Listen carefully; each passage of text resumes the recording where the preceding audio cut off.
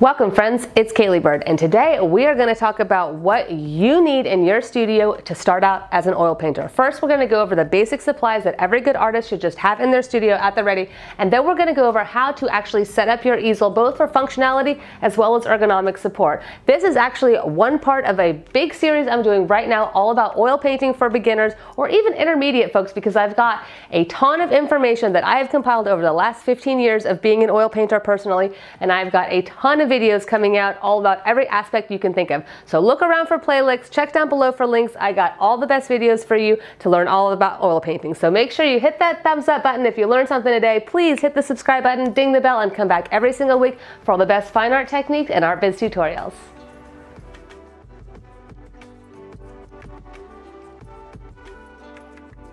First things first, you are going to want to get a dedicated oil painting palette specifically for laying out and mixing your colors. I have used these ones with the small compartments. I like the top that keeps your paint nice and wet. However, I'm not a fan of these as much because it takes a lot of cleaning. Another type that's really good are just the handheld palettes. Those are great because you can really pull your paints next to your painting while you're working. But I would have to say these days my favorite is the palette paper. I love these because it is smoothed wax paper, and once you're finished, you just throw away the sheet, no cleanup.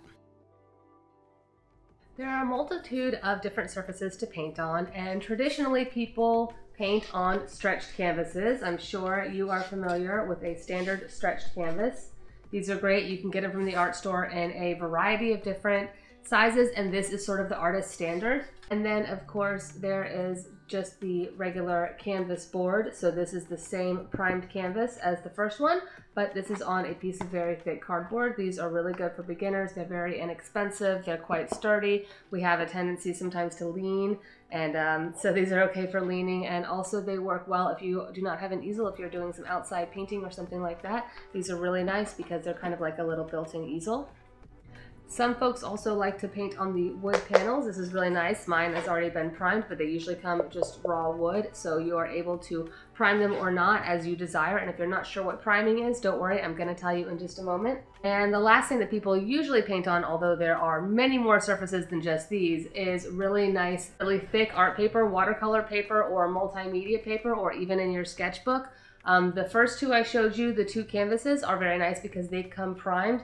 And these last two do not come primed. Don't worry, I'm going to tell you all about priming. But the first two canvases people usually like, especially beginners, because you don't have to do anything. You can usually just pull it right off the shelf at the art store, bring it home, and start painting, whereas these two you're going to need to prep yourself a little bit.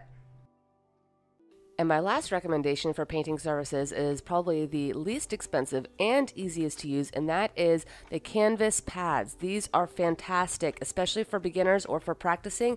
It's literally the same thing as the stretched canvases or the canvas board, but instead these are just primed canvas sheets that come on a pad. I love them because they're so easy to use, but they're also pretty high quality. So I've actually done some good paintings on these canvas pads as well.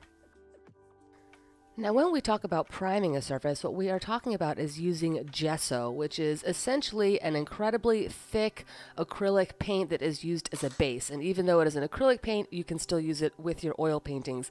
And basically, you just paint it on any raw surface to create a nice ground for the oil paint to stick to. Artists tend to lay it on 2 or 3 layers and usually use a little bit of sanding paper in between each layer to make sure their surfaces stay smooth. It's one of those things that you'll just have to play around with and see how you like.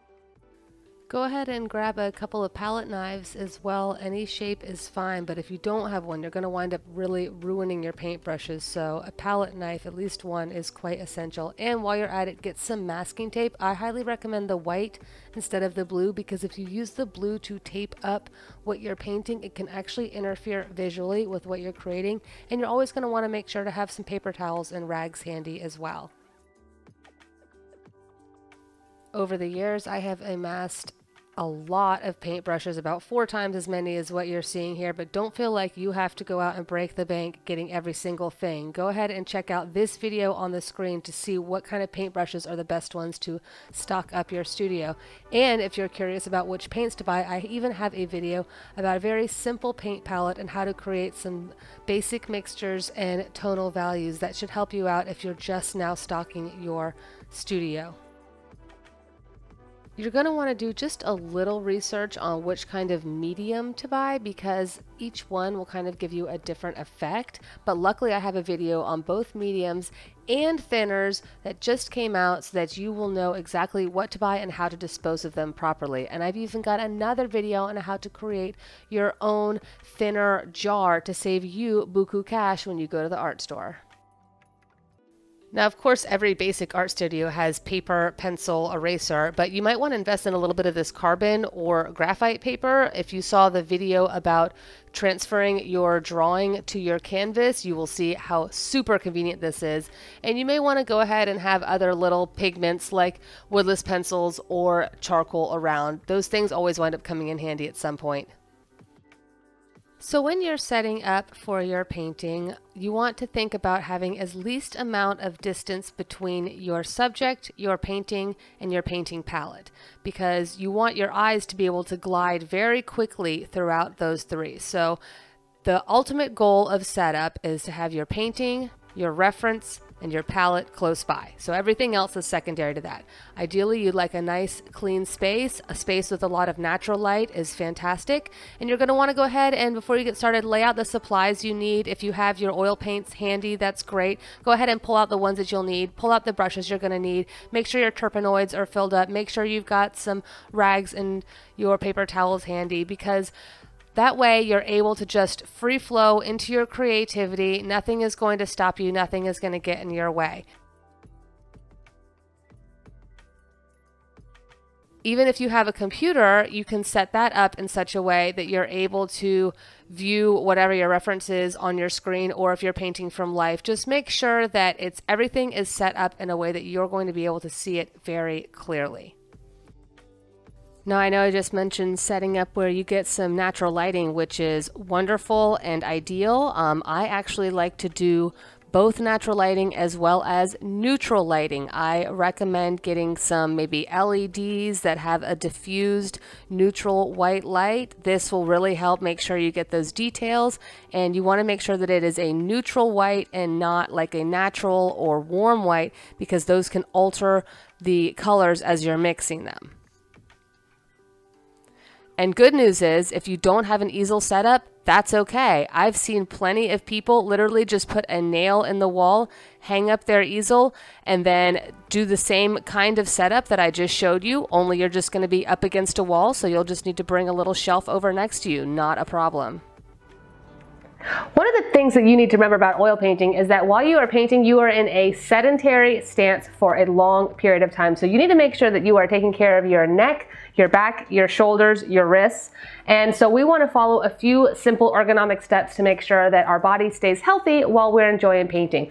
And the number one way to make sure that you are in the correct position for oil painting is, one, by standing up. And I know that this is limiting to some folks. I understand that some folks are not able to stand up for hours at a time, or maybe even for short periods of time, and that's okay. If you need to sit down at your easel, that's fine. There are thousands of very talented oil painters that have sat down to paint, and it's not a problem. However, if it is possible for you to stand up, I highly recommend it. For one, you will not fatigue so easily. It's better for your body just in general to be standing and sitting. And the best way to make sure that you are being kind to your neck, back, and shoulders is to stand, because you are able to check your position. When we are standing straight ahead with your eyes forward, you understand, you can feel the way your head and neck are supposed to rest together. And so what you should be doing is you should be setting up your easel in a way that allows a neutral rest position to happen with your head and neck and shoulder. The best way to do that is to make sure that your painting is directly at eye level, and that way your brush is working right at eye level. And what happens when your brush is too high is that your arm becomes extended and it becomes very heavy. So if you're painting way up here, your arm becomes very heavy, it's very tired. And if you're painting way down here, then your wrist is flexed. It's at a very flexed position, and this is not good for you to stay at a very flexed position for long periods of time. It puts a big strain on your tendons and bones. So when your painting is directly in front of you, your wrist is in a neutral stance. This is the best thing for your wrist. This is the best thing for your neck and shoulders, to be in a neutral stance. So as I'm working this painting, you can see if I'm starting at the top, I'm working down. If I'm going down here, I'm not going to start crouching and looking down. What I will do is physically raise my easel so the painting is elevated once I start getting down to that. Now, I understand some folks that work all over the canvas sometimes, or maybe it's much larger. Just try to do whatever you can to keep it as much in your neck spine neutral position. And if you are able to, have your painting palette also in the same position. I love now taping up these palette sheets, as I said, because that way I am staying in the same neutral position. And of course, as I said, you will also want to have your image close by or on your computer. But the ideal way for you to set up is that you can have whatever you're painting on, as well as your palette, as well as your reference, either image, computer, or in person, all to be within direct view of each other and within direct standing neutral view using your neck. So you shouldn't be craning or moving or looking down or stretching or straining yourself in any way, because remember, often we oil paint for many hours at a time. We want to make sure that we're taking care of ourselves while we do. I also have a video I created all about studio ergonomics. It not only talks about standing at your easel, but it also talks about both sitting and standing desk, using your computer, and just all kinds of ways to make sure that you are taking care of yourself in your studio. I highly recommend you check out that video. I'll pop it up here as well as down below in the description.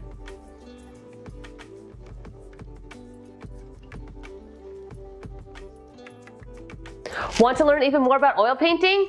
Awesome, you are in luck, because this video is actually just one part of my complete guide to oil painting series, which includes videos not only about the best paints, brushes, and supplies to stock in your own art studio, but detailed instruction on how to actually use all your supplies, as well as sharing my own personal painting techniques. You can actually watch this entire series completely for free, either on my Skillshare or here in this playlist right here, because I have got a wealth of oil painting knowledge to share with you. So if you did learn something today, please go ahead and hit the thumbs up button. Make sure you're subscribed, hit the notification bell, and come back every single week for all the best fine art tutorials and art biz advice.